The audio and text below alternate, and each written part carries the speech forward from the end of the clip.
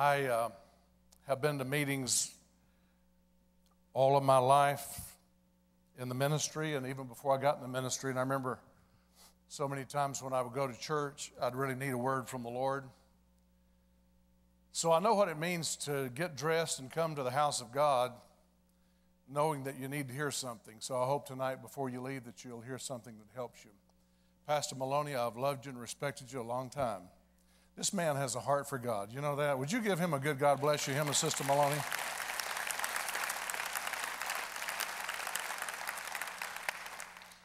Whenever I have close ties to the Church of God, matter of fact, I'm Assemblies of God, and I've been Assemblies of God all my life, but I really have connections to the Church of God. I love to hear Church of God people sing.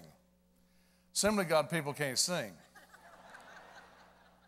White men can't jump, and Assembly of God people can't sing, but Church of God people can sing. And I love the Church of God. A matter of fact, I'll tell you this story real quick. Whenever I was called to preach, my father left us when I was 12, and I was raised in a very dysfunctional home. My father used to beat my mother, actually, for taking us to church, and it was really a bad situation. He didn't like Pentecost. He didn't want my mother to be a Christian. He did not like speaking in tongues, and so I say it respectfully, but my father left us whenever I was 12, but from 8 to 12 was very difficult years in my life. So my mother, when my father left, my mother had a nervous breakdown, and she didn't come out of the bedroom for 3 months. It was a horrible situation. But it was all over church. My father didn't want her being a Christian, and she would never pushed it down his throat. She was always a gracious woman, loved God, loved her husband, loved her family, kept a wonderful house.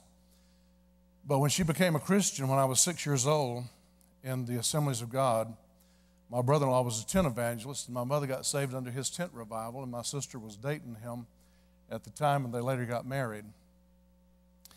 So when my father left at 12, for 2 years, I was just really messed up. You know, I loved my father, and I missed him. I hated my father was gone, and I was lonely for him, but yet at the same time, I loved my mother, and I loved the stand that she took, and the beatings that she took for Pentecost and for the Spirit of God. So from 12 to 14, I just didn't know what to do, which way to go. I was messed up. And I remember I started going to the youth group, and I liked the youth group, and I saw young people beginning to receive the Holy Spirit. I couldn't receive the Holy Spirit. I sought it earnestly, could not get it. But I made up my mind early in my life I was never going to fake speaking in tongues. If it was real, I was going to hold out for the real thing. That's just the way I am. If God's got something and it's real, I'm not going to fake it. And if you ever start faking things, then you're a hypocrite to your own self, not necessarily to other people. So I sought the Holy Spirit so much I couldn't get it. Finally, I just told the Lord one day when I sought it so earnestly, I sort of took it as rejection. I began to think, well, maybe I came from such a bad family, God didn't care for me, or I just didn't know. So I told the Lord one day, I said, Lord, I tell you what, if you want to fill me with the Holy Spirit, look me up. You know where I live. So I just quit seeking the Holy Spirit, quit going to youth group. My mother was worried about me. So I remember I went to church with her one Sunday, and we're sitting in church, and the pastor said, now, if you want to receive the Holy Spirit, and he said, if you have young people that's never received the Holy Spirit, he said, I'd like for you to let them come Tuesday night. He said, because we're going to be praying for young people to receive the Holy Spirit. So there'll be men here to pray with the young boys, and there'll be women here to pray with the girls. So I remember I felt something when he said that, and I turned to my mother, and I said, Mother, can I go? And she said, you sure can. So from Sunday till Tuesday night, that was going to be on a Tuesday night, I began to really pray for the Holy Spirit. And I remember Monday all day long I was expectant. Tuesday came around, I woke up that morning, had to walk to school, had to walk home, of course. And so all the way to school, walking to school, I was praying and asking the Lord to fill me with the Holy Spirit. I said, Lord, I want it more than anything. I know I need it. I don't know why I can't receive it. I said, Lord, I want the Holy Spirit so bad. So I got to school that morning, and I was sitting in my first period. It was biology class. And we were seated alphabetically in the classroom, and Kilpatrick K, I was right in the middle of the class, and the projector was right by my head. While they were showing the film on dissection, they were cutting something up. I forget what it was now, who cares? But they were showing a film on dissection, and I was praying under my breath, and I said, Lord, I want the Holy Spirit, please.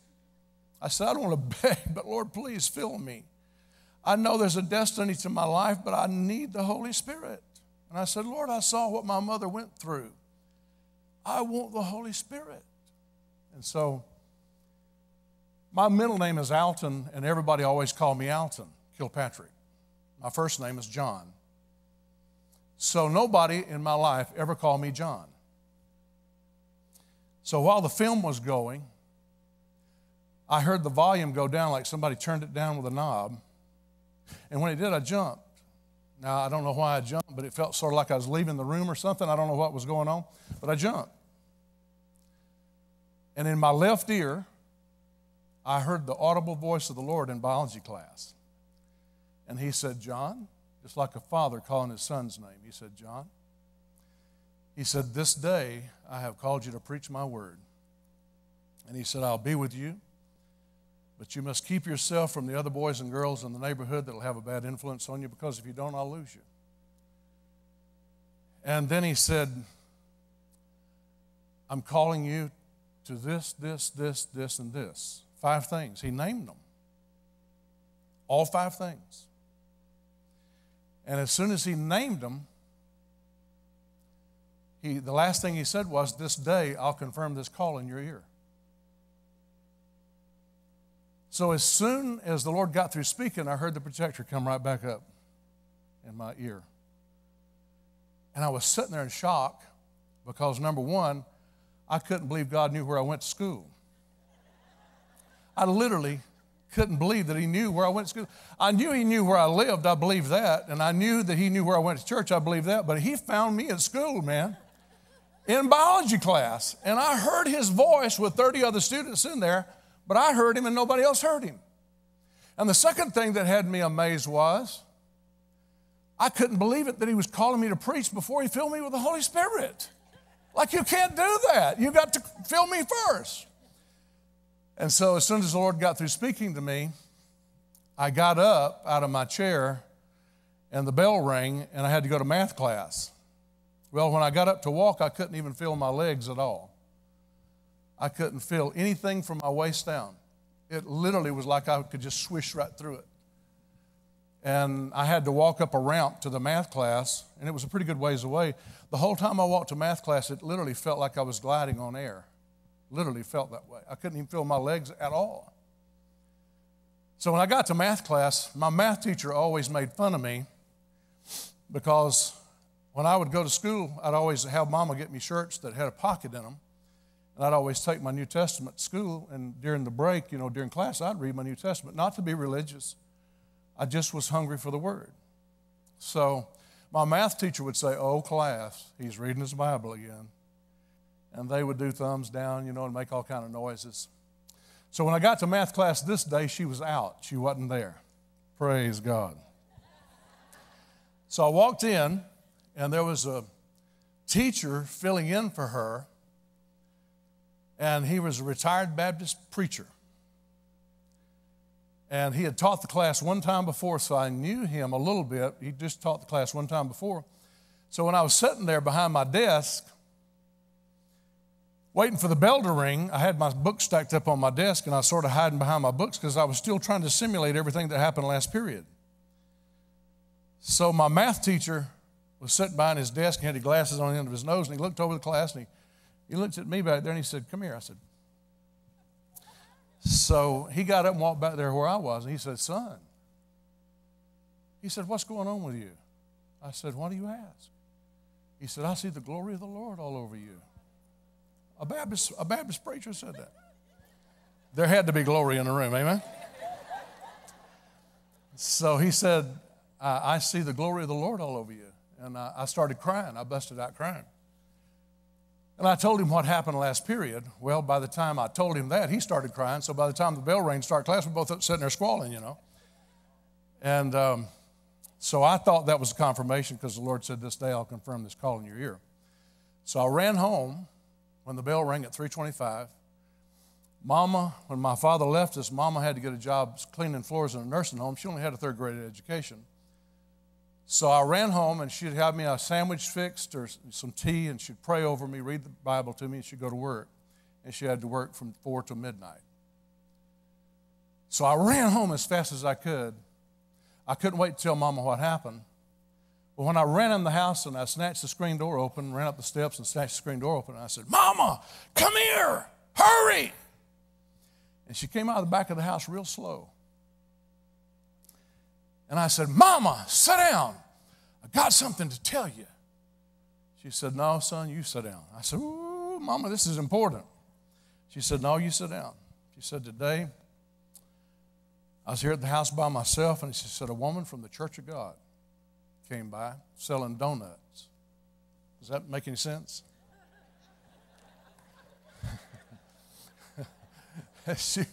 She was selling donuts for the Church of God, raising money for something, and Mama went back to the back of the house, got $1 out of her purse, paid her through the screen door. Mother had me when she was almost 42, so by now she's like 56. She didn't look young enough to have a son, a young son. There was no pictures in the living room. There was nothing sitting out in the living room to spark this lady off. But they exchanged no pleasantries. Mother paid her through the window or through the screen door. She turned around to walk off the porch. She stopped dead in her tracks. She laid the remaining donuts on the banister, and she gave out a message in tongues on the front porch. And the interpretation said, this day I've called your son to preach the word, preach my word. I'll be with him, but you must keep him from the other boys and girls in the neighborhood that will have a bad influence on him, because if you don't, I'll lose him. And then bam, bam, bam, bam, bam. All 5 things the Lord called me to do in class, my mother repeated in my ear. And then she said, now, son, what was it you was going to tell me? And so, isn't that awesome? I don't say that to draw attention to myself at all, but I just say it to let you know, whenever you're called to preach the gospel, whenever you're called, there's nothing else that's appealing to me at all. I love church. I love everything about church. I love the presence of God. I'm not interested too much in anything else. I really love the presence of God, and I love revival. And God graced us, and He blessed us by sending revival to Brownsville. It lasted 5 years. And it attracted 4.5 million people that came through those doors at Brownsville. When Brownsville first started off, it started off in 1939 in September, right about this time of the month. And it started off in a horse stable. And I remember I went one time to the hospital to see one of our old maids in the church. She had never married. She was in her 70s or 80s, I guess, right before revival broke out, about 2 years, a year or two before revival broke out, maybe less, I can't remember. But I went to visit her at Baptist Hospital. And when I prayed for her, I got ready to walk out, and the sun was going down, and it was just dark enough in the room. I started to cut a light on. She said, no, that's not necessary. She said, would you just sit down a minute and just let me tell you a story? I want to pass this on to you because I may die, and I want you to know this. I said, sure. So I sat down there in the dark, and she told me this story real quickly. It won't take but a minute. But she said, Brother Kilpatrick, I was there on the first Sunday that the church started, and I was there all along. Been here all these many years. She said, Brownsville, when it started out, it was a special place. We started out in a horse stable. And she said there was a woman prophetess that used to come through here, and she always wore a nurse's uniform. Didn't wear the hat, but she wore the white dress, white stockings, and all that, white shoes. But she was a prophetess, and she was a powerful woman of God, very holy woman, godly woman. And I think he said she was Church of God also. And so she said one morning in January, after the church first started out, she said she went over and stood by the old pot-bellied stove and prophesied. And she said, yea, the Lord says, I usually send churches to the nations, but I'm going to do a different thing here. I'm going to bring the nations to this church. And she looked at me and she said, I've lived all these years and I've never seen that. But she said, Brother Kilpatrick, that woman was a woman of God. And she said, as surely as I lay here, she said, it'll happen. She wasn't gone but just a matter of months. And revival broke out on Father's Day.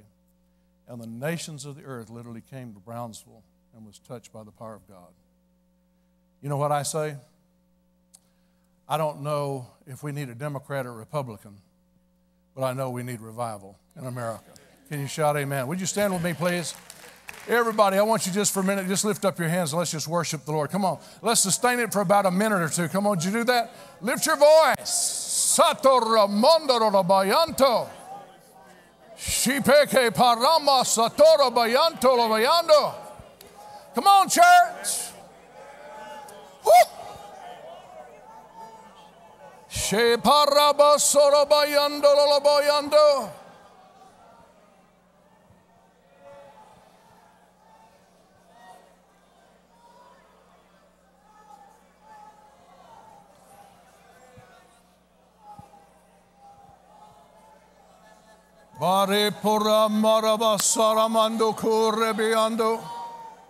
Man, I feel the Lord in here. Come on, church. Lift your voice. Lift your voice. Lift him up. Woo! She baby ado basarabore marano mora. Shapato kopora basana mayando.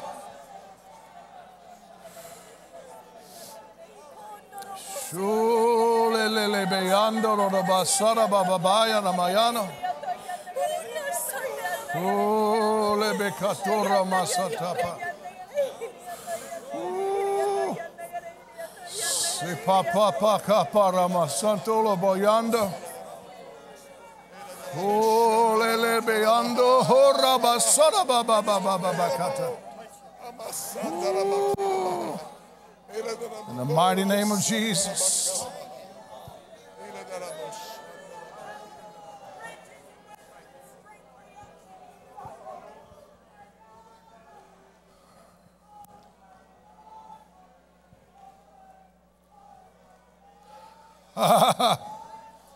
Oh Lord, we glorify and magnify your glorious name, Jesus. Worthy is the Lord, worthy is the Lord. Shapare soroboku ramanda bayando lo basara bayanda.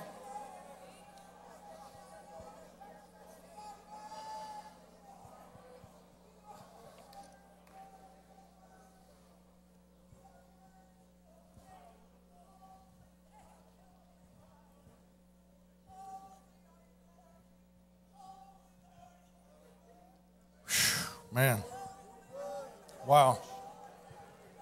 You feel that presence? Don't rush that, friend.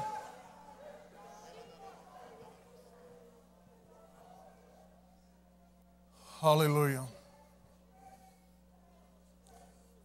Hallelujah. Hallelujah. Mando baraba shalaba sondo kuparabayando.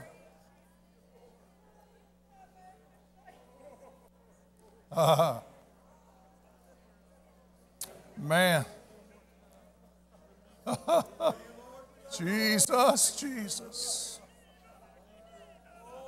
Shepo manamayando bosarabayando. You may be seated. I'm going to take a different route tonight. I was all prepared for a message, but I'm going to take a different route. So when I was talking, I felt the Holy Spirit dealing with me about something. So is it okay if I just talk to you tonight? I want to talk to you about the presence of the Lord. I want to talk to you about the power of God, the presence of God. I know there's a lot of young people here tonight. I'd just like to talk to you out of my heart, if I may. I'm not one of these that has to preach. I preach all the time. I preach many, many, many times a year. But I'm in a college town, and I'm with a denomination that I love dearly, the Church of God, and love the young people. So I just want to talk to you tonight for a little while out of my heart. When I was called to preach we went to church, and it was on a Wednesday night. And I remember my pastor walked up to my mother, and then he was in his 60s, probably 68, 69 years old. Powerful man of God. His name was Wetzel. He was a German. He was brilliant, had a mind unlike any other person I've ever met. He had a photographic memory, but he was humble as an old shoe. Humble man. He had a relationship with God I wish I had.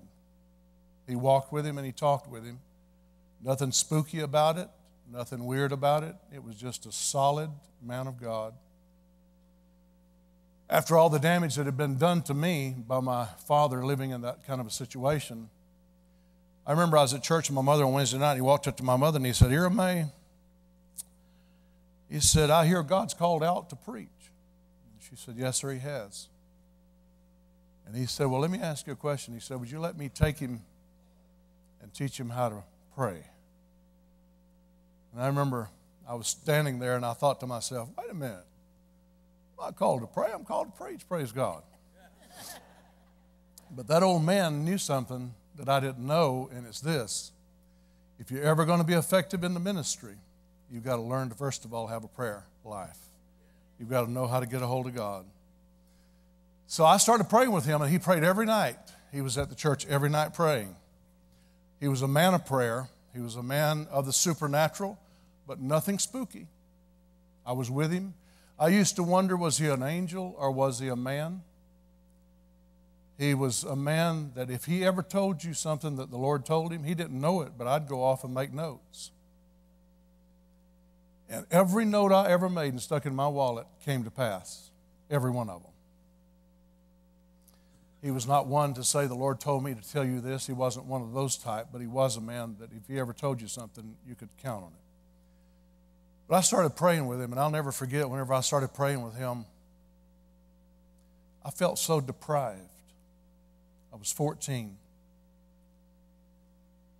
He was 68. Some nights when we would pray, there would be 30 men there. It was called midnight prayer meetings. We always prayed with the lights out. Some nights there were 30 men there. Some nights there was 18, 20. Some nights there was 4 or 5. But most nights it was just me and him. And I got close to him, and he really became like a father to me. He became my father, actually. Spiritual father, and he actually became like a father to me. He loved me, and I loved him. Our hearts were blended together. It was like a David and Jonathan, except he was just a lot older man. But there was something that God put together there. He loved Bible prophecy. He taught me Bible prophecy. He taught me to love Israel. He taught me to love the moving of the Holy Spirit. He taught me to love the supernatural. Taught me the pitfalls of the supernatural. Every night, he would teach the Word of God every night. After church, even on Wednesday nights, after church on Sunday nights, we'd still have that prayer meeting 7 nights a week.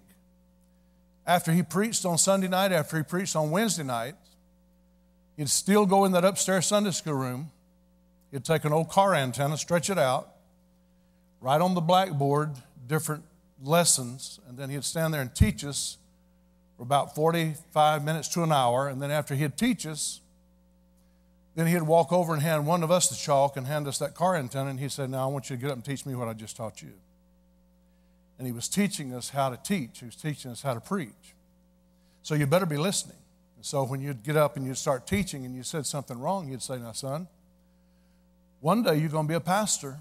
One day there's going to be people listening to you, and you need to make sure you're sound in your doctrine.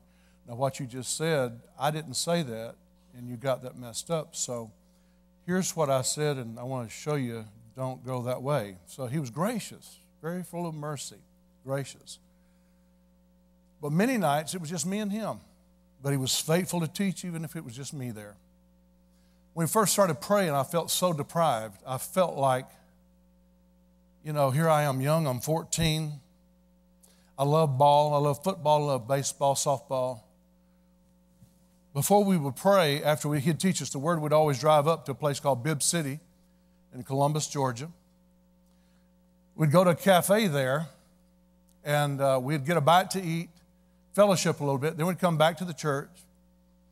And by 11:30 at night, he was always laying in the floor for 30 minutes from 11:30 to 12 o'clock. And he would tell preacher stories. He'd tell what God had done in his ministry through the years, about how God saved people, how he prayed, how God answered prayer, healings, things like that. So he would teach earlier in the day, early in the evening. From 11:30 to 12, he'd take 30 minutes and he'd tell nothing but preacher stories. And at high midnight, everybody would be praying. And so he would always take his coat off, take his tie off. He would roll his sleeves up. He'd always go and disappear in the back part of the sanctuary in the furthest left-hand corner, kneel down there, and that was his prayer corner. And I would stay there with him sometime for hours, never under an hour. I don't ever remember praying under an hour, but usually an hour and a half, 2 hours, sometime 3 hours. I'd get home at 3 o'clock in the morning, have to be at school at 7:30 on the DCT program. And then, we was right back at it again the next night. I learned so much from that man. But when I first started praying with him, I felt like, what am I doing in this room with this old man teaching the Bible every night and moaning and groaning and praying? What am I doing here? I feel so out of place. And I remember there was just several times I wanted to break down and just weep. I felt so trapped. We'd be going up to Bibb City to the cafe, and we'd pass the ball fields, and you could see the lights burning at night, and you could hear the aluminum bat connecting with the ball, and you could see the ball flying up through the lights. And I thought, how come I can't be out there? How come my dad can't be out there? My mother can't be out there? What's wrong with me? Why am I so different? Why do I feel so different? I don't feel like other young boys. I don't even feel like a young boy. And here I am in these prayer meetings with this old man. And I felt like that probably for months. And as we would pray, he would teach us the principles of prayer, teach us how to pray, the different kinds of prayer, focus. He'd teach us to get the gum out of our mouth, to not be fellowshipping over in the corner. When it's time to pray, it's time to pray. It's not time to talk. It's not time to fellowship. It's time to get a hold of God. Don't pray to be heard. Don't preach when you pray. Talk to the Lord. Focus on the Lord. So many things. I won't go through all that. But I remember we had a revival come to our church, and it was a powerful revival. I remember the evangelist's name. I remember him to this day. He was handsome, gifted, talented, powerful preacher, young, single. And it went for about 6 or 7 or maybe 8 weeks. And I remember one day the pastor called him in, and he said, son, I'm going to shut the revival down, and I'm going to tell you why. He said, something's not right. I know something's not right. And he said, I'm going to end the revival, and I know I'm going to do it at my detriment because these people love you here. But in my spirit, I know that something's not right, and I'm going to close it down. Well, that evangelist went out immediately and did the pastor severe damage. So bad damage that the church went down, almost to nothing. Then it was found out shortly thereafter that he had been fondling some of the boys and girls in the church and some of the young people, was caught, was tried, went to prison, got out of prison, did the same thing again, and went back to prison. As far as I know, he's still in prison to this day. But all those people that left the church because of that evangelist never came back and apologized to the pastor. And the church just went down. I saw the church go down. I saw it break the pastor's heart. I saw my first church trouble before I was shaving.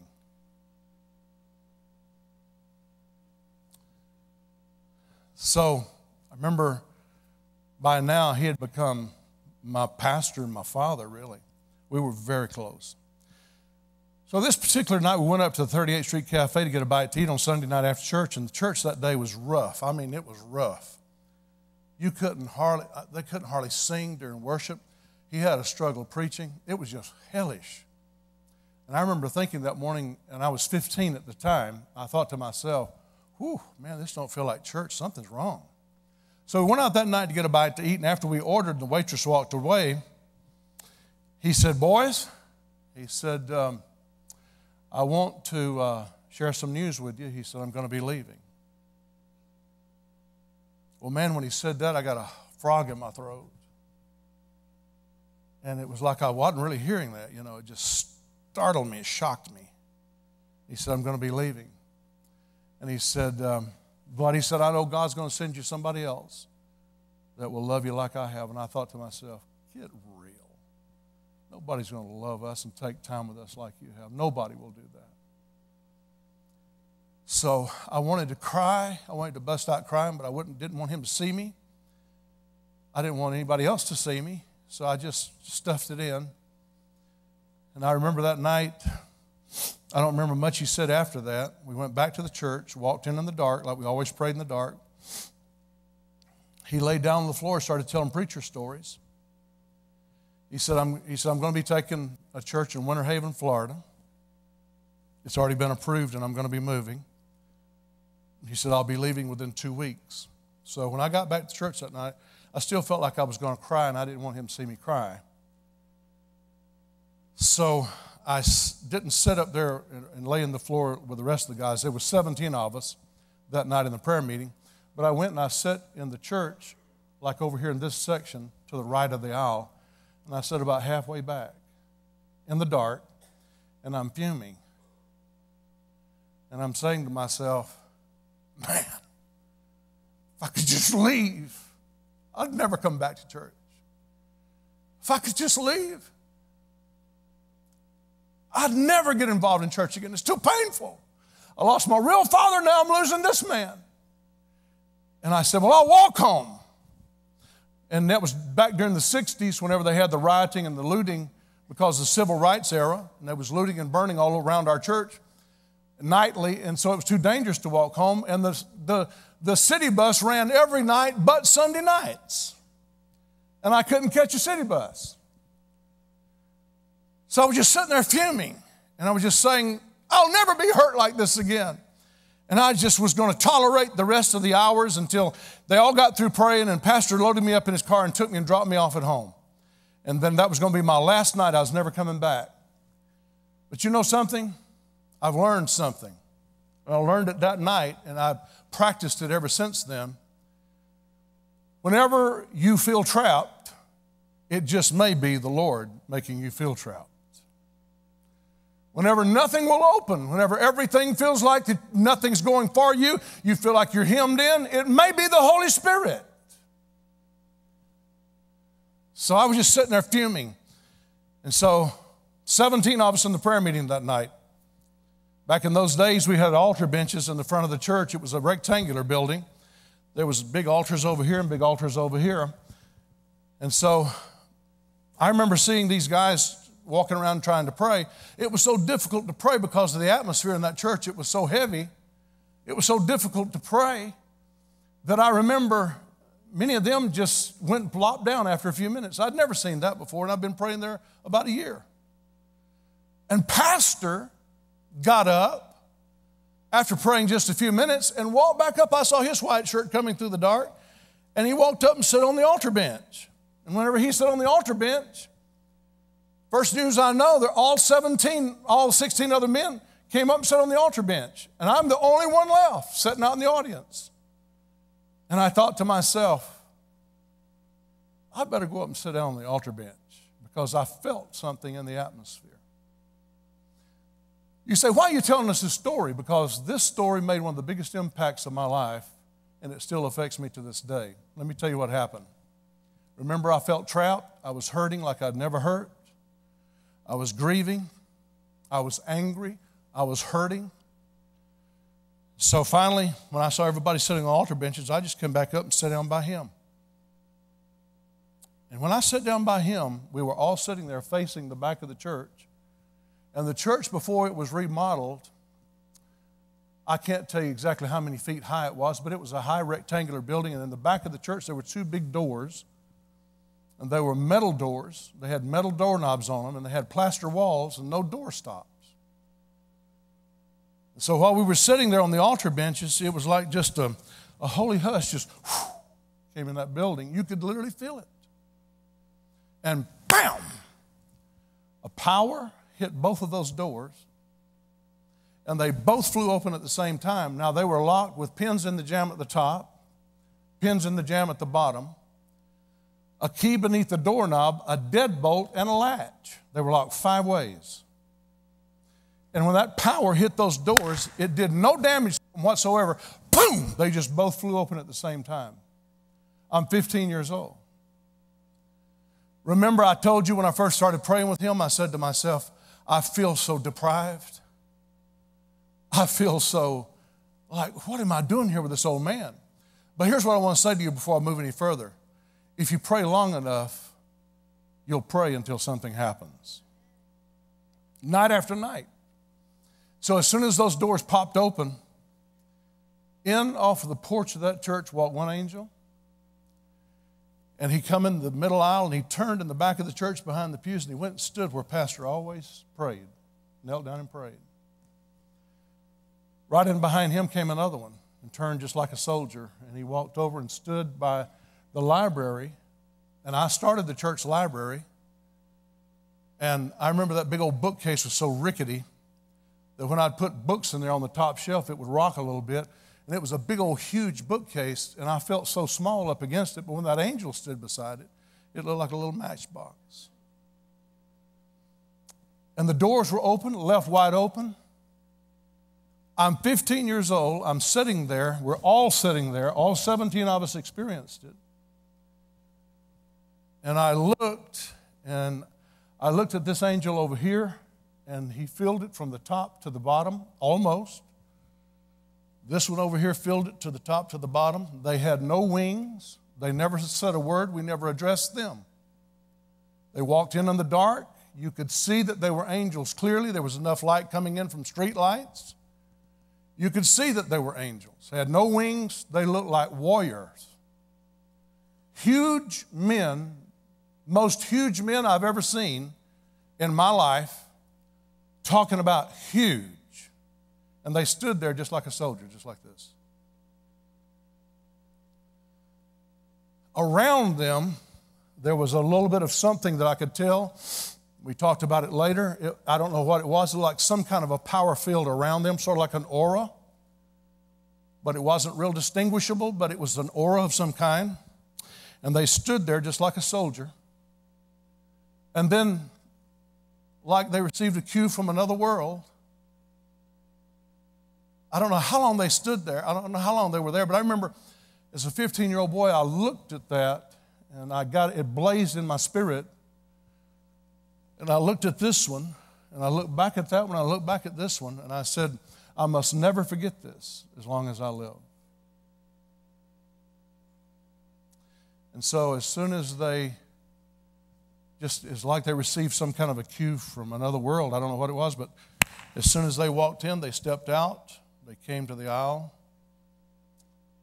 They turned like a soldier. The first one that came in went out first. The second one left, stepped out, walked to the aisle, turned, walked out the door. Left the doors open. Pastor got right up. He started walking back toward the back, and it was evident where he was going. He was going back there to close those doors. I wasn't going to let him get back there without me being right in behind him. I mean, I jumped right in behind him because now I'm not thinking about catching a bus no more. Now I'm not thinking about walking home no more. Now I'm thinking, oh my God, you know.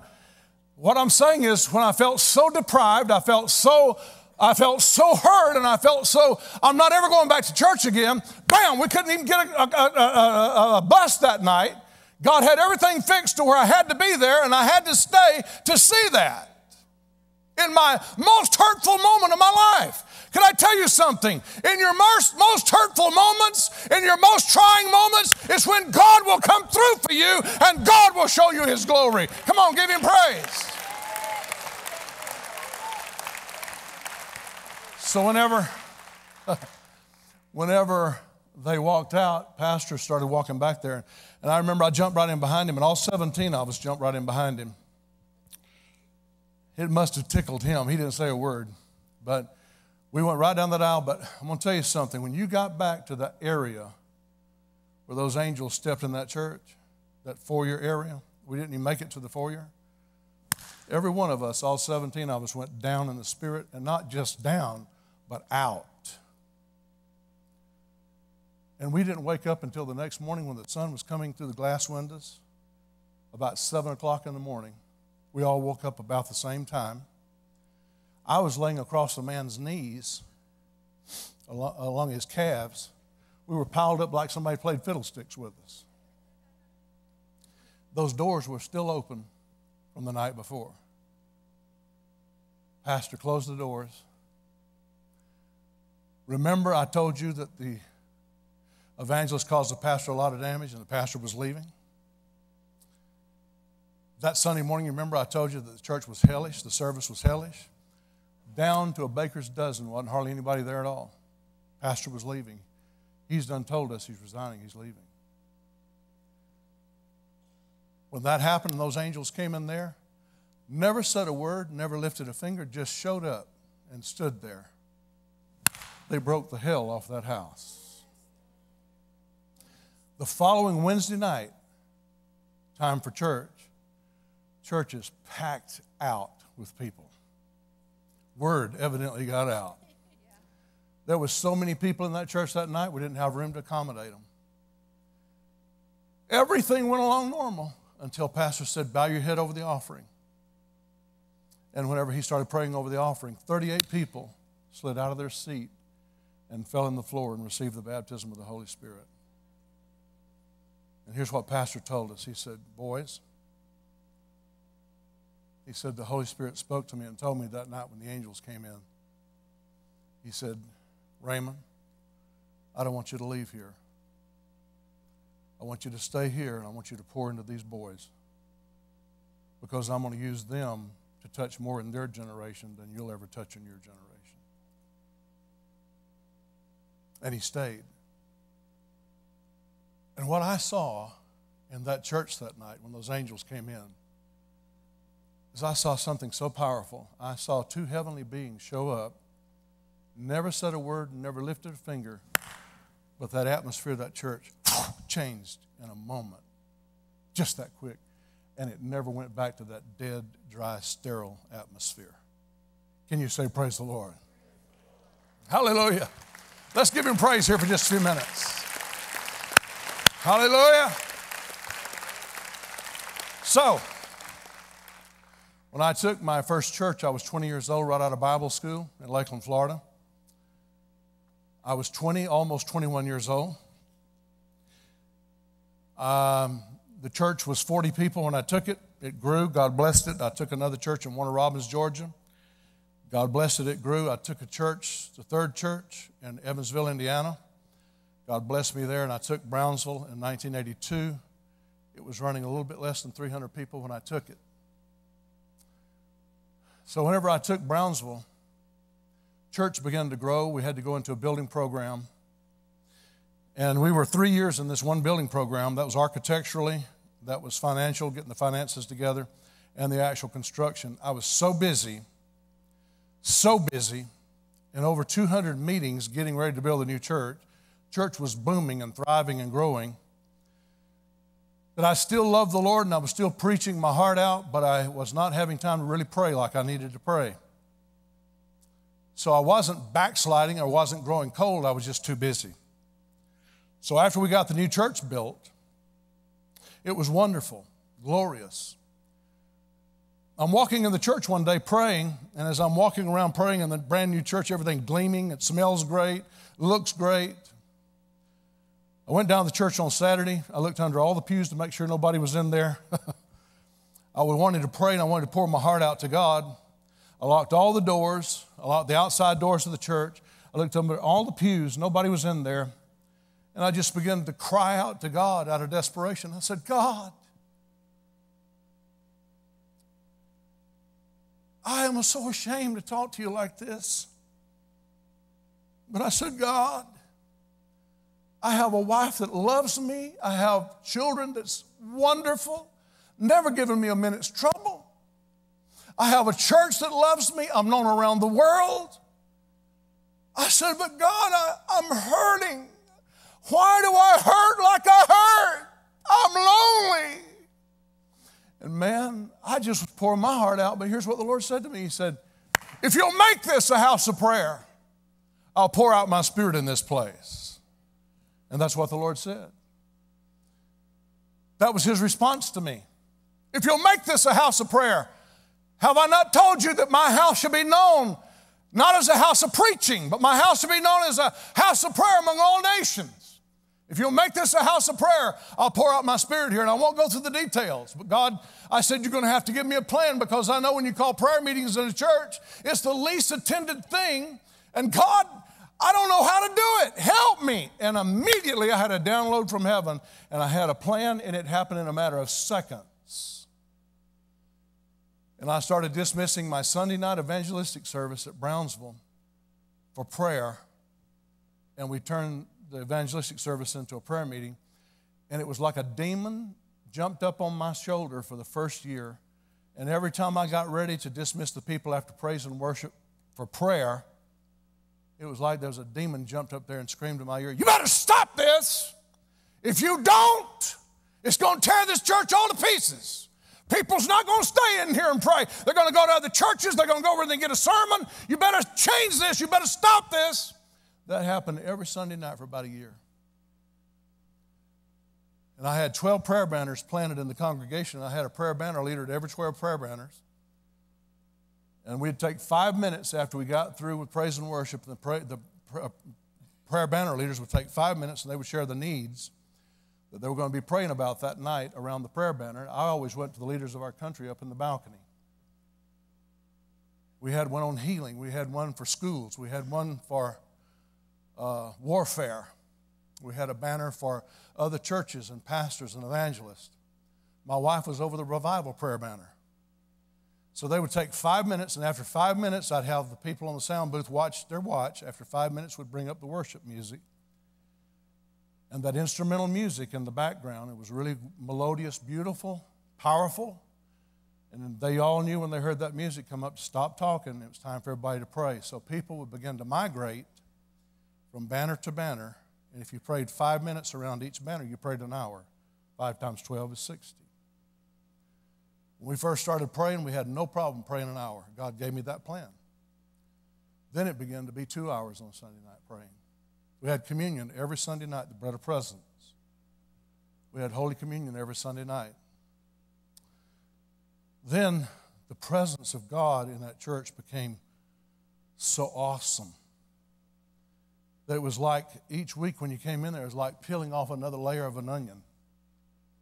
It was like the ceiling was disappearing. You could feel the heavens thinning out, and you could feel that God was about to do something. On Father's Day of 1995, bam! The right evangelist, 2.5 years of prayer, gases in the church where people had been praying, the gases had filled the sanctuary. Steve Hill was the evangelist. He was the match that lit the fire. It exploded. And when revival came in that morning, on Father's Day morning, and the revival began, I never dreamed you could feel the presence of God that strong and get up and walk away. I was down for 4 hours. Nobody even touched me. I was down for 4 hours on that floor. Could not get up. I couldn't even lift my head that far off the platform. It wasn't scary. I wasn't phobic. I couldn't open my eyes. My eyelids dropped first before I fell. It was a weighty presence of the Holy Spirit. It was the glory of God that came in. People call Brownsville the Brownsville Revival. They call it the Pensacola Outpouring. They call it the Pensacola Revival. But really was a reintroduction to the American church of the glory of God. It was the manifest weighty presence of the Lord. And I just got through preaching a series on the glory of God. It was 9 parts. When I hit the floor that morning, I couldn't even lift my head off the floor. And my mother had just died 5 weeks before. And my mother, when she was raising me up without a father, she knew how my father hated Pentecost. She knew how he hated church. And she felt so bad for me after my father left. She always said to me, son, I feel so sorry for you. And I said, why, Mama? She said, because you don't have a daddy. I said, oh, Mama, I don't need no daddy. You're strong enough and you're great enough in my life to be Mama and Daddy. And she just smiled, but she said, I still feel sorry for you. So Mama died 5 weeks before revival broke out, and right before she died, I was in Virginia preaching. They told me to come to the phone, and they said, you need to rush home. Your mother's in a coma. I rushed home. My wife was there. My kids were there. My sisters and their children were there, and my brother-in-laws. When I walked in, Mama roused up out of a coma, and she said, is that my boy? And I went over and sat down on the bed by her. And I said, Mama. I said, you know what I believe? I said, I believe you may be getting ready to go to heaven. She said, do you, son? I said, I sure do. She said, well, there was 3 doctors in here last night dressed in white, and they told me they was going to be moving me. I was about to take a trip. So I'm glad I got to see you before I take my trip. I said, oh, me too, Mama. I knew what was going on. And so I remember I took her by her little gnarled up hand. She was 84, and I said, Mama, would you do me a favor? I saw that woman take such abuse for Pentecost. Blood run out her nose and her mouth. I said, Mama, when you get to heaven, would you walk up to Jesus and ask him to bless your boy? She pointed her finger at me like that, and she said, I'll do that very thing. So, you want to know how the Brownsville revival took place? Mama died 5 weeks before revival broke out, and here's how it happened. She hit the streets of gold, said, where's Jesus? and she went up to Jesus and said, now, Jesus, I hear you're about to pour out revival somewhere in America. I want you to pour it out in my boys' church down there at Brownsville in Pensacola. You understand? So anyway, I told you that story to tell you this. When I hit the floor that morning, my mama, remember, she always said, I feel so sorry for you because you don't have a daddy. When I hit the floor on Father's Day, I said, Lord, I couldn't even move my lips. I had to think it. I couldn't even speak it. I said, Lord, what is this? And here's what the Lord said, Happy Father's Day. That's exactly his first words to me. Happy Father's Day. And then the Lord said, well, son, this is what you've just got through preaching on. I just got through preaching on the glory of God, 9 parts. He said, this is what you just got through preaching on. And I said, Lord, it just hit me and it struck me that I preached 9 parts on the glory of God, preached it effectively with great passion, great conviction, but whenever I experienced it, I didn't even know what it was. And here's number one lesson that I learned. You can preach something, you can read something, you can believe something, but until you experience it, you don't even know what you're talking about. You have a mental knowledge of it, you have mental assent toward it, but you don't even know what you're talking about until you experience it. You've got to taste and see that the Lord is good. I don't know about you, but I want all God's got for me. Can you say amen? Lift up your hands one more time and let's just praise him here just for a minute. I'm not quite through, but just praise him. Lift it up and sustain it for 2 or 3 minutes. Come on, everybody. Shiparabosoto.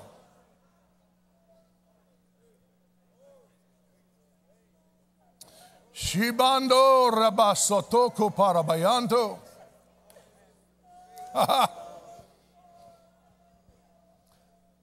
I'm not quite through, but stand with me for just a minute. Come on, everybody, stand with me. Lift your voices. Everybody just continue to lift your voices. I feel the Lord in here.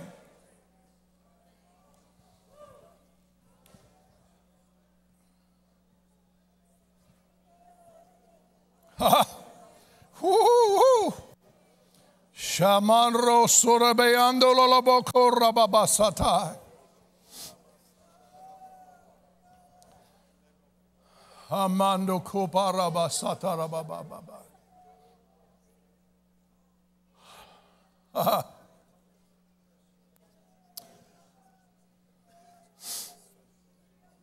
You can be seated. I'm going to have a time of prayer in just a little while, but give me just a few more minutes. I want to tell you just a couple of things about revival. I'm mainly doing this for the young people that's here, but of course everybody can hear it and participate, but I'm mainly speaking because I want the young people and I want the prayer people here to hear this.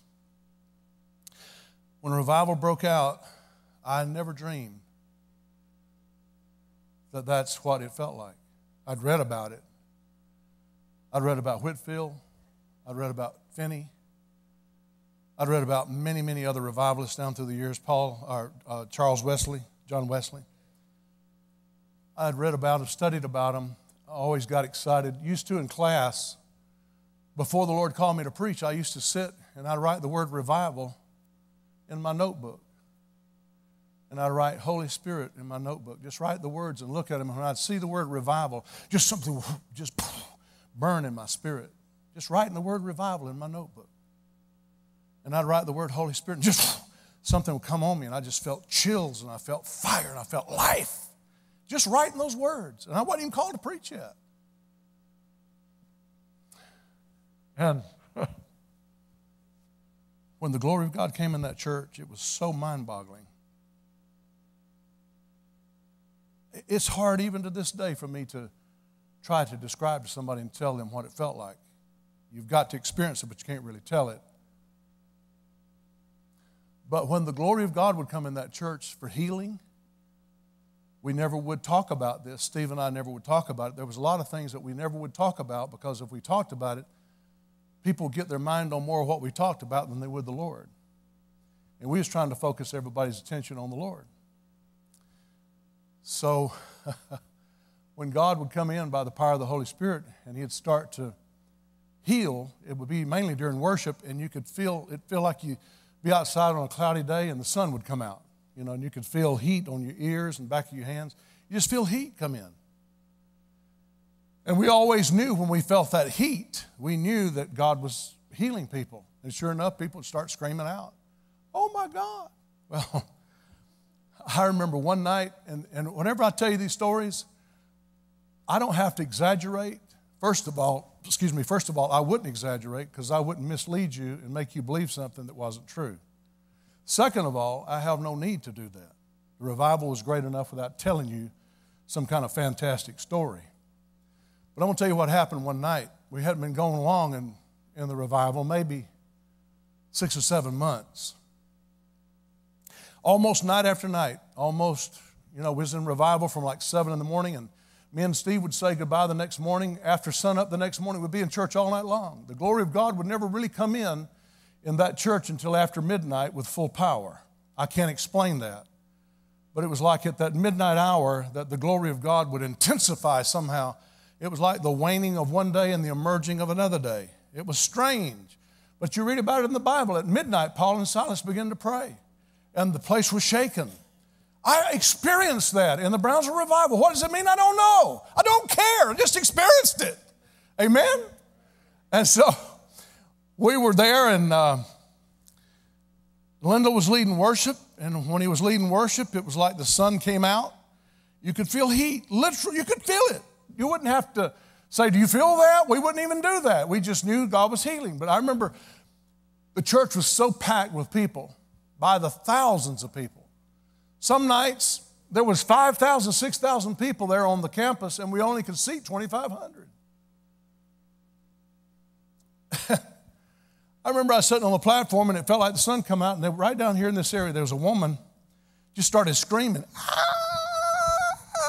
like that. And she was shaking her hands, and she had this look of horror on her face, and she wasn't looking in front, she wasn't looking to the side, she was looking at her husband. I don't know what that meant. Anyway, she was just screaming, standing in place, just shaking her hands, and I'm like this. You don't know me before revival broke out.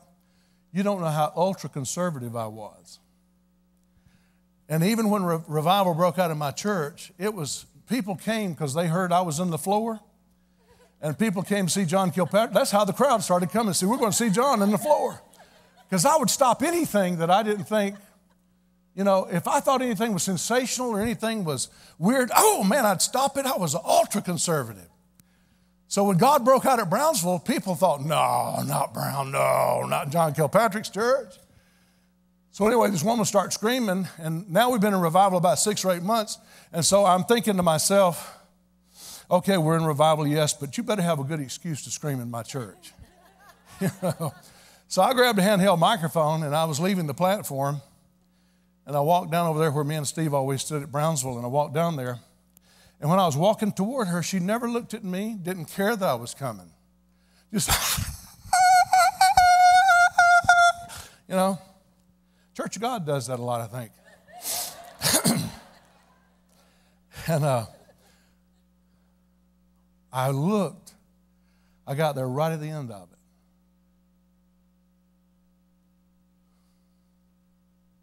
So help me. Tony's here. He travels with me. He can vouch for this. Her husband was a Vietnam veteran, and they threw a grenade in on him one night, and it rolled, and he picked it up and was throwing it. When he did, it blew off part of his hand. Blew a big moon out of his hand. His hand was growing back. The truth. His hand was growing back. That's pretty pitiful. That's a pretty pitiful patty cake. Come on, give the Lord praise. I'm not lying to you. Listen, you might be sitting out there thinking, he's lying to me. I'm not lying to you, friend. The Lord can do that and greater. We just need to believe him again. And so I looked, and it was the most supernatural thing I've ever seen, but the most natural looking thing I've ever seen. It was like an invisible something, like an invisible sewing, heavenly sewing thing. Something just was whip stitching flesh on his hand, and that moon was filling in like this. I screamed with her. We screamed a duet to the Lord. You know, I screamed, she screamed. I almost fainted. Honestly. The meat that was coming in on his hand matched the tan on the back of his hand, and it matched the pink on the inside of his hand.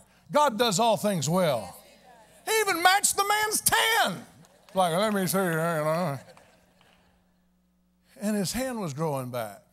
And I thought to myself, God. See, Brownsville was known as a repentance revival, and it really was. But there were tremendous miracles that took place. And it would usually happen whenever worship was going on. Got a call one night. It was about 5 o'clock, and they said there's a Jewish man coming down from Atlanta. He's got a brain tumor, and the brain tumor is as big as his fist. It's in the center of his brain. He's so dizzy, he's throwing up constantly. And they said, Pastor, they want to know if somebody can meet him out there when the van gets there. They had to rent a handicapped van to get him down here. Could you pray for him so he'll be able to stay for the service? Now, he was not Messianic Jewish, he's Orthodox Jewish. So he went to the doctor, his neurologist, and he said to the neurologist, he said, can I take a trip? And his doctor was Jewish also, and the doctor said, why? Where do you want to go? He said, I hear that they've got a revival down in Pensacola, Florida, and I want to go down there and see if God will heal me. He said, blankety blank, no! You can't go! And the guy looked at the doctor and he said, Doctor, am I dying? He said, yes, you are! He said, if I'm dying, what's it going to hurt? So the doctor looked up, stood up and pointed at him. He said, if you go at your own risk, but you just understand I'm against it. So they brought him down in a rented van, handicapped van, when they got him there. I've never seen anybody, I don't think, in my life that sick. He had thrown up in that van all the way from Atlanta, and it was sloshing in the floorboard. I'm just trying to paint you a picture to show you how sick he was. His eyes was dancing sideways in his head like that.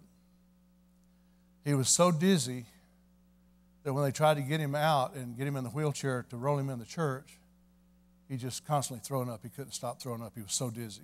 His world was just spinning out of control. I prayed for him and I said, Lord, please let this man be able to be in this service tonight, Jesus.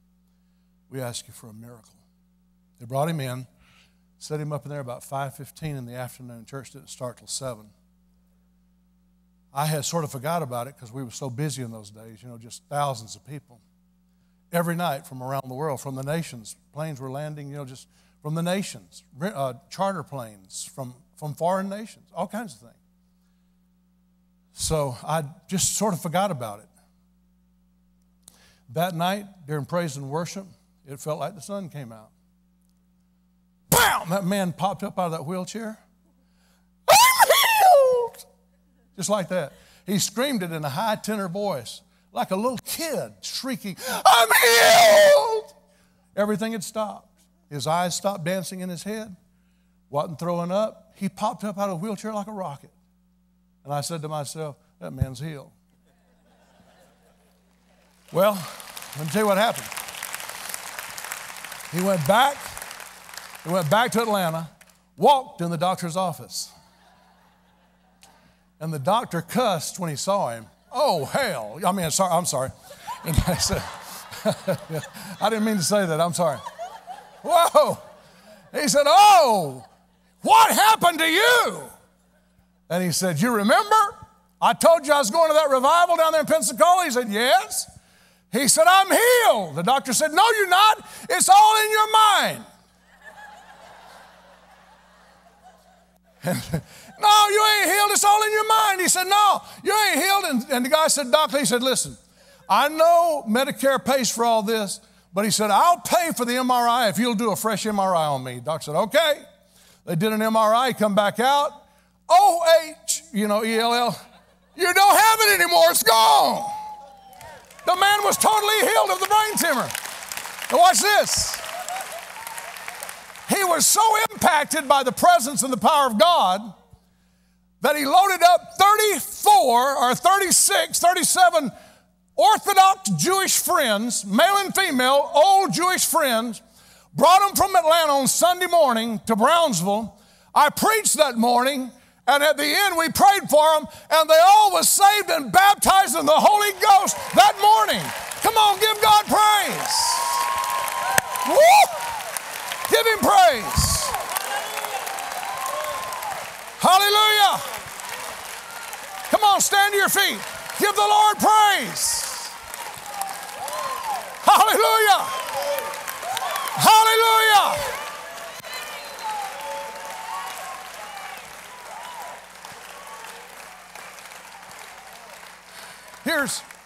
Here's what I'm trying to tell you in a nutshell. I'm going to quit. My time's gone. Here's what I'm trying to tell you in a nutshell. When you've been in something like that, you're ruined for life. You're just ruined for life. Once you've had your feet under the table of true Pentecostal revival, nothing else will ever satisfy you. Nothing. I don't care what newfangled thing comes out. Nothing can replace the presence and the power of God. Hallelujah. If you don't mind, one more time before I shut down, lift your hands one more time, lift your voices. Let's let God have his way in here. Come on, just worship him. Come on, church, worship him. Lift your voices, just worship him. If you want to, you can pray for somebody nearby you. Just lay hands on them if you want to, but let's just worship the Lord for a few minutes.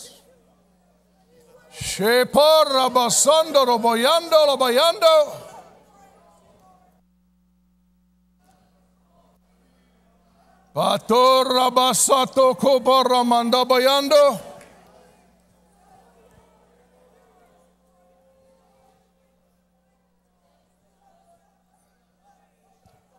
Hallelujah.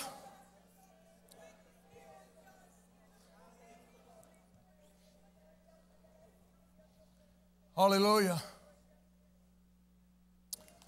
Hallelujah. Hallelujah. Bless the Lord. I want every minister in the house, I don't care if you're a youth pastor, worship leader, pastor, associate pastor, whoever you may be, if you're in the ministry full time, that's the way you make your living. I want you to leave where you are and come forward. I just want to lay hands on you. Nothing special about me laying my hands on you, I promise you. But I just want to lay my hands on you and believe God to touch your life and to change your life. Would you do that, please? Everybody, just make your way down. Those of you that's in the ministry, full time. Hallelujah. Go ahead, friend. Just sing it for us and worship.